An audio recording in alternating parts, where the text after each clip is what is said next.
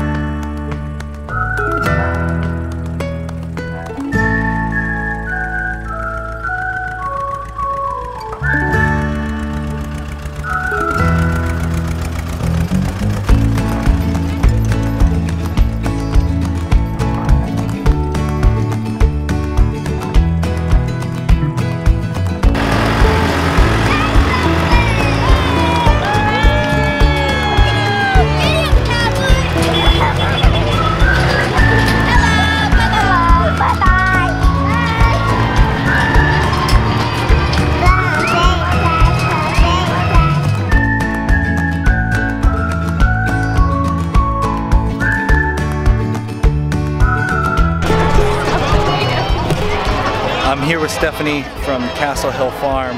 We're at the wedding right now, but we're just taking a look at the actual farm because we couldn't help but like ask questions about the farm while we're at the wedding. The wedding's going on in the background, but we got Stephanie and she's answering a bunch of questions about the farm, about the business, and we're gonna get into that in today's video, so stick with us. Okay, my name is Stephanie Poprosky-Kearns. And I'm Danny Kearns. What's your farm? And this is our farm. It's Castle Hill Farm.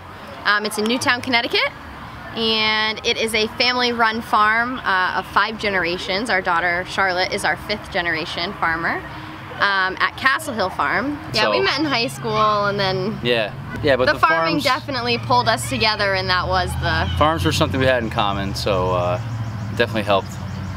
It wasn't farmersonly.com? It wasn't. We actually announced that at our wedding. As a disclaimer.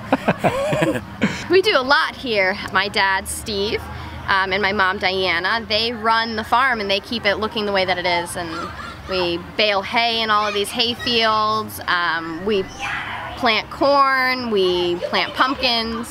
Probably the biggest thing that the farm does is we have a pumpkin patch and a corn maze in the fall.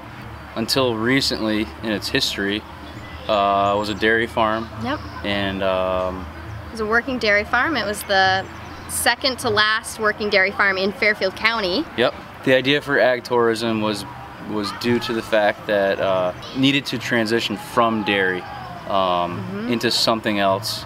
Something to kind of keep it running. Keep it going, yeah. Yeah. Because price of milk was down and it was just really hard to feed cows grain, and the price of grain's so high. Very hard to forecast your business when the price of milk's controlled the way that it is. We bale hay here. We do about 6,000 bales a year. Not just here, some neighboring properties also. We have the corn maze, the pumpkin patch. We do about 20 acres of corn total. And we have right around 8,000 Christmas trees also. Oh, yeah. And everything just keeps expanding. Every year, everything gets bigger. We have busier. 2 locations for our Christmas tree farm. Yep. Now, I think really the thing that's building the most is the agrotourism though, because we started doing some special events at the farm, like showers. We do birthday parties here. And now here we are doing big weddings, which is really fun. It's nice to share in, you know, these different families and how everyone kind of comes together at a wedding. I enjoy it a lot. It's a lot of work, but we enjoy it. Well, you gotta like people, that's for sure. If you don't like people, then you might have a tough time doing that. But certainly is an option if you have the land and you have the property. Mm-hmm. It's something that's worth thinking about, and it's one of those things you don't know until you try. So.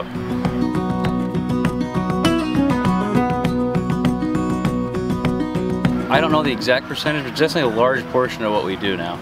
It was just the route we had to go was ag tourism. And we still do a ton of traditional ag, but we've mixed in events with that. We kind of like sharing what we know and what we have with, our community. That's why we do the pumpkin patch and the corn maze. That's a great thing. We just started doing a vegetable stand or a produce stand where we grow our own vegetables. We have some eggs. We do a little bit of some grass-fed meats. But that's starting to build more and more every year too, which is great, and it's nice seeing how many people find our farm and come and kind of share in what we do. That's a pretty cool part is you'll be either at the vegetable stand or here during the corn maze pumpkin patch season, and you'll get people from as far as New York City, Boston, New Jersey. So it's just amazing how they find us and they make their way here. When people find the corn, then they find the produce, then they find the ag that we do, which leads to the pumpkins and the pumpkin patch. Yeah, it's all connected, and the ag tourism absolutely helps with the traditional ag as well. Whole family is involved in the operation. My dad runs the farm pretty much. He does everything. My mom has always supported the farm and she helps out. She does a lot of the gardening, but too. And I have a sister, Shannon, who is a nurse, so that's her full-time job. But when she's not working as a nurse, she does a little bit on the farm too. It's funny that I jabbed a little bit in there because she just does a little bit. She does a lot for us though. She does a lot for us. Oh my gosh, yes, with Charlotte, with our daughter. She'll watch our daughter so that we can be out here playing. That's really what I call it. So. Tell us real quick, just a little bit about the pavilion here, and this time we'll walk it. Sure. Okay. So walk us through it here. What are we looking at? Stephanie's like baby here, so I'll let her do most of the talking. Yeah, this is our pavilion. We had it built last year by our neighbor, who's also our friend. So he put the pavilion up. The old weather vane on the top of the pavilion came off of one of our old barns. My dad picked that out and put it up there. We'll say the weather vane has to be adjusted though. I did adjust it. Oh, she adjusted it, okay. I adjusted it. All right. Yeah, and some of the wood that's on the front of the pavilion that makes the design is from old wood that was in our barns that was milled from the hills when my great-great-grandparents built the farm. So, just to tie everything together and have all those sentimental... It's nice to look out here, like right out our window and see this out here, up above the trees and stuff. It's pretty cool. We have a Facebook, a Twitter, and an Instagram that are all Castle Hill Farm, so you can check us out there. We post a lot of live videos. We try to post some pictures here and there when we don't have our hands busy on the farm. Try to keep everybody in tune with what's going on like today at the farm. If you're interested in events, we do anything from weddings. Our venue can pretty much hold up to 300 guests, give or take. It's a good Pinterest place to have weddings, or vintage, rustic. We do baby showers, wedding showers, anniversary parties, birthday parties. We do a lot of custom birthday events, parties. like whatever you want to do. That's what we do. We've had corporate events here. We've had really anything. First week of July, give or take, we're going to open up our farm stand, but the opening date will be posted on our website again, which is castlehillfarm.net. You can also subscribe to our newsletter for updates of when that is actually opening. That was great, guys. I You're love so it. fun. Thank you. So much.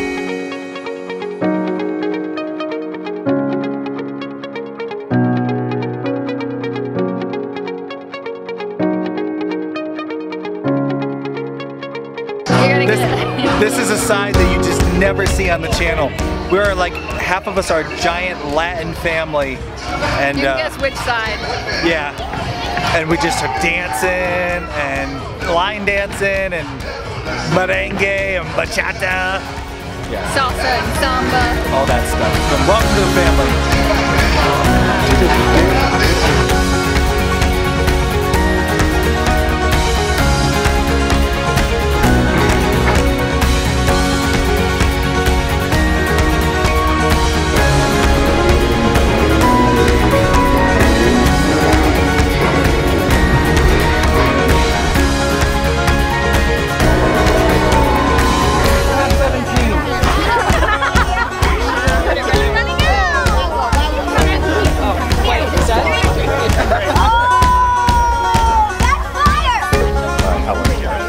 Is it HD?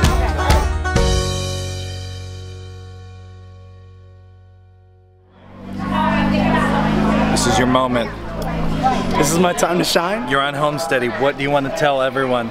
This is your chance.